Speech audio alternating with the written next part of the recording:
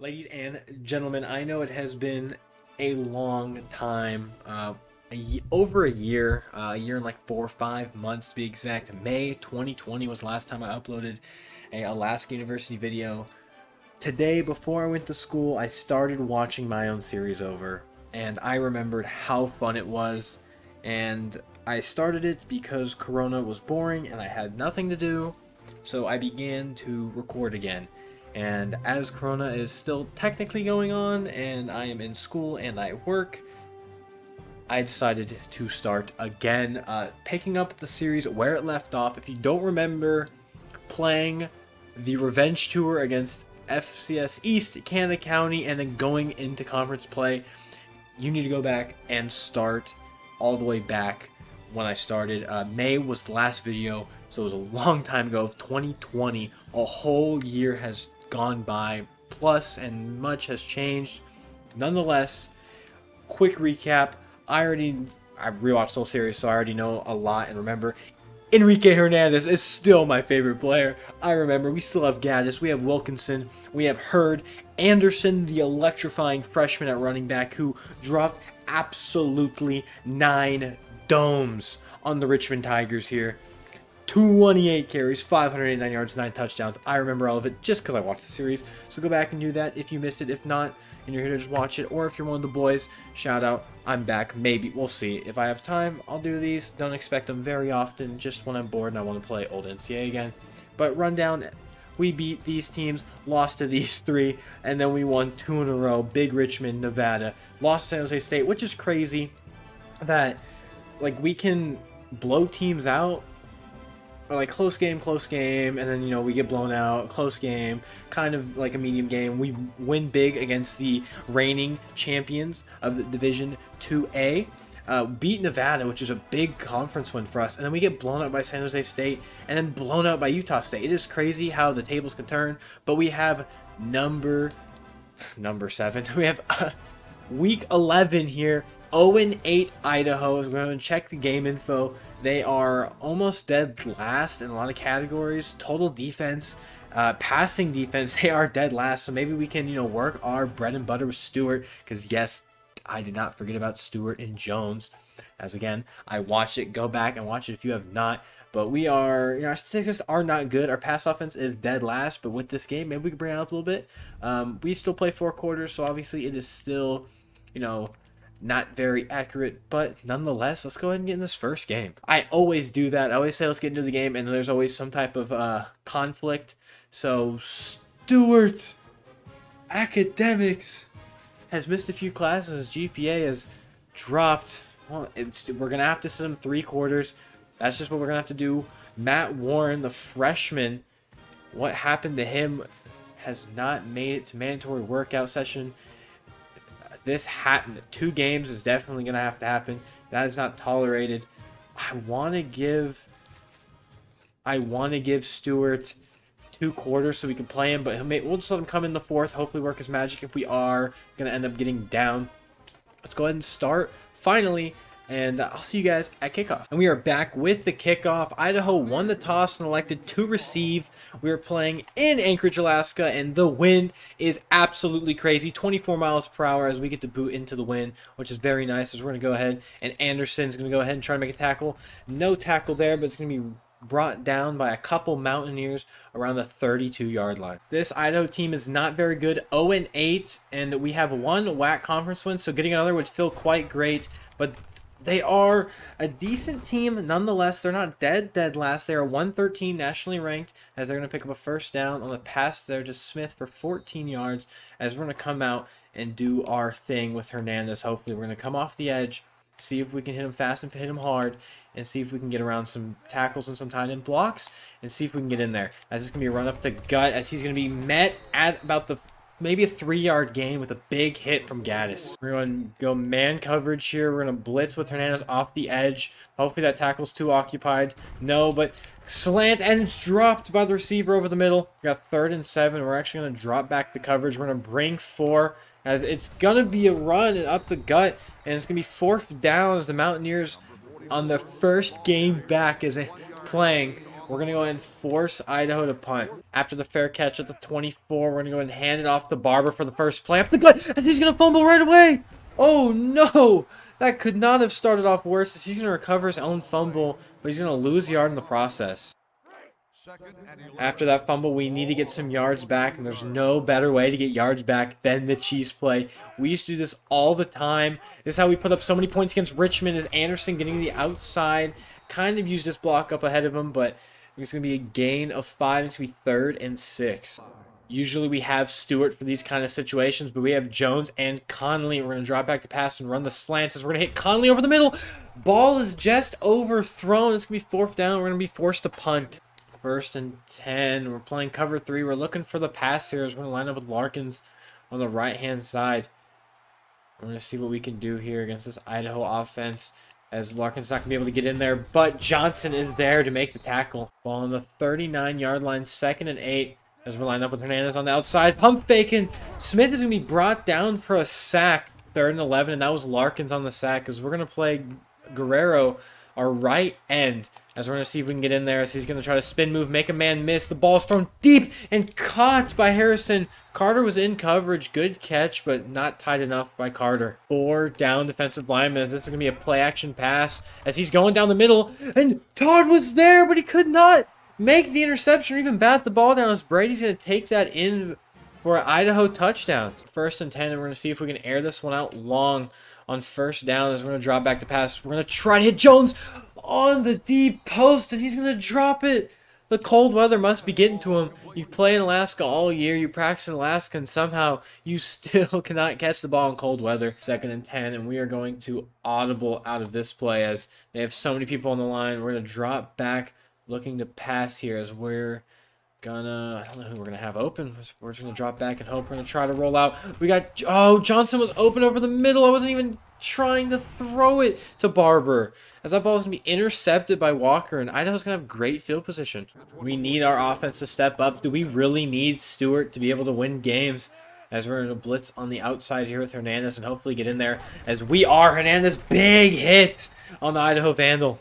2nd and 13 now, as there's 35 seconds left in the first, as Smith is going to drop back to pass. He's got Neal wide open over the middle, as there's no Mountaineers in sight, and that's going to be a 1st down inside the 10. 1st and goal, as Smith is going to drop back again. This ball's over the middle again, and this time there's a holding on the offense, so it's going to bring it back. Definitely going to accept that, as again, that was another touchdown pass by Smith. 2nd and goal with the ball at the 16. 3 seconds left of the play action fake. Wilkinson was going to try to get over there to make the tackle, but the ball is dropped anyway. 3rd and goal from the 16. We're definitely playing the pass here, as Johnson gets a great jump on the snap. Ball is thrown deep and deflected. I believe that's Todd over there on the right side, as that ball is deflected, and it was Todd, and they're going to force a field goal. 1st and 10 for the Mountaineers, as they're going to hand the ball off to Barber, and Barber's going to get met behind the line by the star linebacker for Idaho. 2nd and 12. They're bringing the safety in. We're going to go pitch to Anderson and hope he can use his speed to outrun this Vandals defense as he gets a block in the end. He does have the speed to break away, breaks upfield, tippy-toes down the sideline for maybe an extra yard or 2. 2nd and 10, and we brought everyone close to the line. Only one wide receiver to the right, as we're going to go play action to Barber. And we're looking. There's nobody open. We're going to try to redirect Stanley. Throw it to Stanley, and he's going to drop it. Ball was slightly thrown behind him, but he's got to make that grab to give us at least a 3rd and manageable. 3rd and 10, definitely another passing situation here, as we're going to go play action once more. The safety blitz. We're going to try to get rid of it. There was a couple Mountaineers open on that right side, but there's just not enough time, as that's that middle linebacker there to make the sack. After a slight return, it's 1st and 10 at the 45-yard line, as they're going to go play action fake again. This one open to the corner for Neal. Carter can't make the tackle. I don't think he stepped out of bounds, and it looks like he didn't, as that's a touchdown for Idaho on the first play of their possession. 1st and 10, and we're going to go ahead and run the option here, as we're looking. We're going to try to pitch it to Barber. It's not going to really matter. He caught in the backfield for a massive loss, as Valentine is there again to make another big play. 2nd and long, and we need a completion here to try to move the changes. We're going to go curl to Thomas. He just doesn't have enough time, as that is a big sack on her, and it's going to be 3rd and very long. Idaho took a timeout to try to conserve some clock so they can come down and score again. As soon as we start winning against Nevada and some, other good teams, the worst team in the WAC comes and is beating us 17-0 before half. So we're going to go ahead and try and see if we can get a first down here as Conley releases. We have Thomas there as that ball is just thrown too far in front. Just not enough time. He's 0 for 6 right now with an interception. He's sacked twice as Idaho's going to get the ball back with plenty of time. 2nd and 7 as they're dropping back the passes. That ball is caught by Weber, the tight end coming out on the little out route. 2nd and 6 at the 17 after a 4-yard run as 1:18 is on the clock after they used a timeout as Johnson gets absolutely pancaked. Ball is thrown in the end zone. Swatted by McClellan. Almost an interception, but we'll take it. No touchdown. 3rd and 6, and we really need a defensive stop here. If we can go down and score before half, that would be great as Larkins is going to get put down. That ball's thrown in the end zone, and McClellan was right there. He just got to go to the ball, and that's an interception. But that's going to be 24-0. 3 timeouts. There's 1:07 remaining. We're at the 30-yard line, and we have plenty of time to try to make something happen. As there's, oh my goodness, that's exactly the opposite of what we wanted, please. That is exactly the opposite of what we wanted as Idaho forces Anderson to cough up the ball, and now there's a 102. Idaho has the ball at our 23. This has been some of the worst case scenarios as they have 1 timeout, still plenty of time left in great field position as Hernandez is going to get in there and get a sack. Force them to maybe use their last time out here? No, they're not. They're not going to force to use their last time out. They're going to go hurry up. 2nd and 18 at the 31. We have a great chance to stop them here and just not let any more points on the board. Hernandez back-to-back plays, getting a sack. Can he make it one more? One more forces him out of field goal range. If Hernandez can get one more sack here, then there's a big chance that there's no chance at a field goal. Hernandez, speed boost, almost got in there. Throw is going to be thrown to the outside and dropped. 4th down at the 38. They might not have enough for a field goal. Granted, it is great win for them. I would try the field goal, even with my kicker. 28 miles per hour wind, slightly to the right. 22 seconds. There's still plenty of time, kind of. We have 3 timeouts. We're going to go and try to go toss to Anderson, as there's not really much he can do there. We're going to go and waste our first timeout and see if we can get something going this drive to maybe put some points on the board. 2nd and 11, we're going to block Anderson. We're going to block the fullback. Only 3 routes. 17 seconds left. We're going to drop back past, see what we can find. Collins open on the deep post. Is he going to make the catch around the 45-yard line? 11 seconds left. We're going to hurry the ball. We still have 2 timeouts. We want to save those if we can. We want to save those if we can. We need to get a pass off here, though. Come on. Oh, just out of reach. And we probably should have wasted timeout. I didn't think it was going to be that long of a play for it to only have 3 seconds remaining. We have 1 timeout. I don't think we really have a shot at an end zone shot because Hurd cannot throw that far. Maybe we can get lucky and Idaho pulls up their guys and we can get a run with Anderson here. I'm not too sure. Because Stewart was in. Stewart would be the option here, but I guess we just have to go Anderson. We have blockers. Get upfield. Not enough as that safety took a good angle. And we're going to go into halftime down 24-0 to an 0-8 Idaho team. Lucky for us, Idaho did elect to receive after winning the toss. So we do get the ball at the 3rd to try to make something happen here. As we're going to try to hand it off to Barbers. He's going to be able to get upfield for about a gain of 3. Work a little bit. Maybe we just need to chop at this score. If we can just get this score down, even 3 points, Stewart comes in. He can burn that corner. There's no way that corner's keeping up with Stewart on the side. Let's see if he can even keep up with Jones. He doesn't even keep up with Jones. That middle linebacker scared me. Valentine is way too good. 2nd and 9, and we're going to look to pass in the shotgun formations. We're going to have Barber over the middle, and he can't hold on as Valentine is just everywhere on the field, it seems like, as he knocks that one loose. Our defense, the past 2 drives, besides the one they gave up on the touchdown most recent, has been playing very well. So let's hope they can keep that up and give our offense a fighting chance. Because I think 24 with Stewart isn't that much. I think we have a good chance. But if they get any more, that's going to be quite hard to try to come back. I'm pretty sure that's a lineman. They just ran a lineman-eligible pass. 3rd and 4. This is a big stop for the Mountaineers. If they can get this and we have a chance to go down and score, then Larkins breaks it off. No, Larkins even broke it. Oh, I'm so bad on the sticks. I'm so bad. Larkins even broke off the end, and I let up the pass, and then 2 Mountaineers accidentally made him dive. That's totally on me. Something's got to break in this Idaho defense. We need a big run. We need at least a touchdown right now to do something before Stewart comes in, because our offense is not cooking the same with him. And Anderson not being able to run the ball against a good... Well, I mean, I guess they're not really good. They haven't won any games. But a decent Division I defense is very hard because he's being locked down. And that Valentine, that green linebacker is way too good. As we're going to try to throw it short to Jones. He's going to make the catch, and it's going to be 3rd and manageable. 4th and 3, we got to punt it. As Hernandez is going to get down there. It's going to be a reverse. They did a reverse, and there's no one there to cover. Brady is not only going to have a receiving touchdown, he is going to have a punt return on a reverse. Not only are they up 31-0, they're running a reverse and showboating. They are proving to the WAC that they may be 0-8, but they are not the worst team in the WAC. 1st and 10 at the 24. We're going to go halfback draw to Anderson here and see if he can get the outside.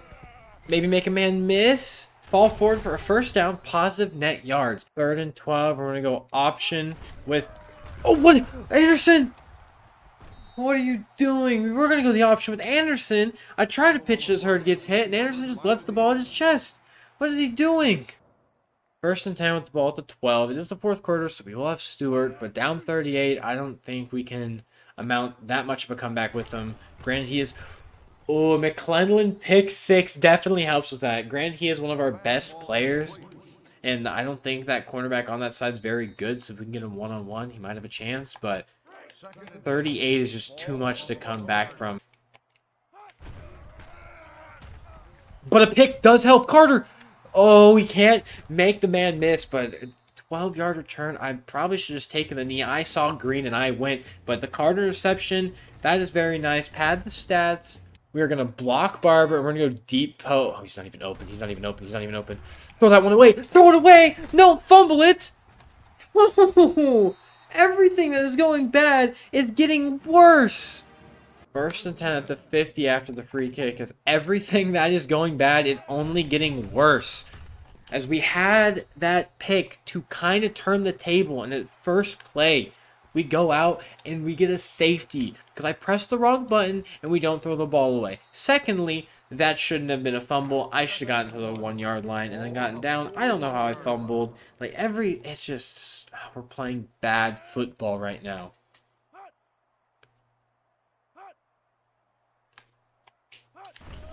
Big hit by Hernandez, though. 3rd down and about 2.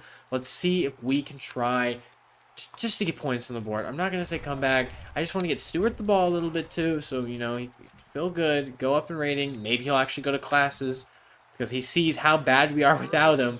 1st and 10 at the 25. 2:48 remaining. I think they are just going to let the clock tick down to about 3-4 seconds before calling hike every time, which is very courteous of them. But them pancaking and scoring is not, but that is just football. And right now we are playing some bad football. Holy cow. Touchdown, Vandals. 1st and 10 at the 31. They brought everyone down, so we're going to pitch to Anderson. He's going to get to the outside. He's going to get a field and could not outrun the safety. He took a very good angle. I took a very bad run. Should have just kept running straight. I went to the left a little bit. But granted, 1st down, moving the chains. Try to, you know, get something out of nothing right now. Back-to-back run plays. So you know what comes next. Play action is we're going to try to look for Stewart here as he doesn't have the catch. We're going to try to throw it down the sideline to Stanley, and it's just going to be out of reach for him. He's going to catch it, but out of bounds. 4th and 4. We're on our half. There's no reason to punt here. We have nothing to lose, so we're going to drop back to pass. We're going to look. We got Stewart over the middle. The ball is thrown behind him. Hurd is having one of his worst games in a while. I don't know if it was Stewart sitting out the 3 quarters or what, but they're just not connecting right now. 2nd and 1 now, as there's time winding. They're probably going to wait until about 6 seconds again to snap, like they have been, which is very nice of them. And 1:20 is remaining. as we're going to get a Larkins tackle for a loss for 3, so we're going to force 3rd and 4. And maybe we can get the ball back up a points to the board. Any points are now to not negate the shutout would be quite nice. 3rd and 4. Under a minute left now in the 4th as Idaho's ran away with this one as they're dropping back to pass. McClellan, big hit forcing the 4th down. So there is a chance that maybe we can go put a point on the board. But they're going to let this clock tick all the way down, I believe, on this punt. 1st and 29 seconds left. We're just going to go deep here and see if we can do anything as Stewart is open, does catch it with 4 seconds left. Use a timeout. We're going to go ahead and run one last play. And man, oh man, has this been a tough game. I can't believe the score is this bad against an 0-8 Idaho team. Maybe Anderson get a touchdown here on his famous sweep. If not, we're going down with a big loss as we're going to go ahead and motion out Stanley. See if Anderson can get that edge.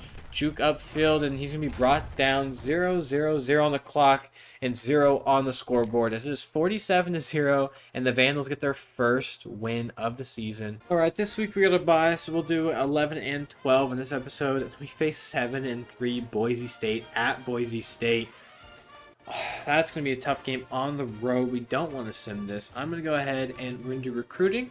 So I will see you guys at the recruiting page. We are at the recruiting page, and I don't think I did it last week. Unless I did it, I didn't watch all of the episodes. So I'm hoping we did it. I'm going to assume we didn't because we have 70 hours, and a lot of people have already committed to different teams. So we might not even get anyone, which is very bad. Soft verbal, we are going to pump hours into Homeboy.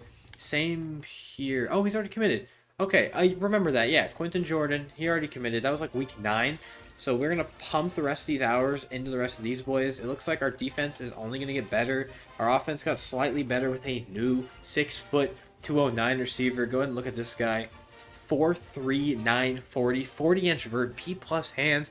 Great bench, great squat. He's got good potential. That's a big pickup. Love that. And we're looking to hopefully squeeze this guy. He's visited for New Jersey Tech. So let's hope we can do good there. New Jersey Tech again. It looks like we're beating them out. He's soft verbal. Maybe we can change his mind by dumping hours into him. We'll put 45 in 25, 30. Hopefully we can get more than one recruit this year. I believe we got 2 last year. So visiting Nevada, visiting UCLA, soft verbal. This guy's probably going to slip away, but if we can get this guy, if we can get the Crowder instead, that'd be pretty good. So we'll go ahead and sim this week and see if that changes any. And then I'll see you guys in the next episode, whenever that is. Don't know. When we play Boise State, which is going to be a rough game if we play how we played against Idaho. Because look at week 8, 34-13, big win over Nevada, who has 2 wins, granted, who now has 3. But then we lose to San Jose State by a blowout, lose to Utah State by a blowout, and then Idaho. We get absolutely creamed by Idaho, who just took another L. So that's insane. All right, so week 14 recruiting, and that doesn't look very good. As, oh no. Looks like we didn't get Crowder at all. He visited UCLA and committed that same week. That's very bad for us. Oh no, and then, I don't even remember who the other guy was, but he also was a middle linebacker. He also went and committed. Who was it? Middle linebacker. Michigan? He wasn't on anyone's board. Nevada, right here. He visited Nevada and also picked back-to-back weeks. They visit while we're on a bye, and they committed. So we're going all in on Williams. If we're going to get someone, it's going to be Williams. We will get Quentin, Jordan, and Williams. We need to go all in. 16th national ranked out of Richmond, California. 540. Not very good, but he's got good potential. Only average discipline. And he doesn't visit till week 14. Stanford is taking interest. He didn't sign while visiting Stanford, but he came very close. Meaning we need to destroy New Jersey Tech. Speaking of New Jersey Tech and destroying them, we're going to go ahead and I'm going to find... Where is it at? I actually don't know. The BCS rankings. So I'm going to show you guys the week... What is this? 14? 12? 13? BCS rankings, USC on top, Florida State 2, West Virginia 3, Wisconsin 4, Ohio State 5. A 2-loss Ohio State at that. And quite a lot of 2-loss teams. Wow. Wow, there's a lot of... Wow, that's actually kind of insane. Considering there's so many 1-loss teams lower down. So that's the BCS rankings. Heisman watch, doubt it's Anderson. He only had one great week against against the Spiders, and yeah, he's off the board. I don't even remember if he was on it last time. UNLV quarterback takes the lead over Hawaii's quarterback, and then following behind that is Green from Texas Tech. Bowl projections, go and check these out. I don't know if... I doubt we'll be in a bowl because we're not positive. We won't win the WAC, and I think you have to be at least positive, or at least 6-6, something like that. Yeah. So none of us. That's all right. Go and check the conference standings for the WAC, as Fresno State, who we play next week, is on top. Boise State, excuse me, who we play next week, is on top. Then Fresno State, Hawaii, that Utah State team, San Jose State team, New Mexico team, Nevada, Idaho, and then us. Because we are 1-6 in the conference. Nevada is 2-5, and the Idaho team's win is against us. That is insane. If we win out, we might be able to play a bowl game because we'll be 6-6. I doubt that'll happen because, again, we play Boise State at Boise State, which is going to be insane. But nonetheless... getting a big win against this New Jersey Tech team would be awesome because, if I'm not mistaken, they aren't last. It's Canada County again. Back-to-back seasons going 0-11, it looks like. Where New Jersey Tech 1-9. Okay, 1-9. Just got crushed by Cincinnati, but they are putting up decent numbers nonetheless. I think we have a good chance here to beat this team. 309 points against. What is ours looking like? Not that high. So we have a chance to win and hopefully get that guy recruited. Hopefully doesn't commit coming this week. But next episode, next week, week 13, we will play at Boise State, and maybe we'll doubleheader it. We'll see how the game goes, how long it is, and how I feel. But that was your boy Drew, and I will see you guys whenever the next one comes out. If the next one even does decide to come out. But I'll see y'all later. Bye.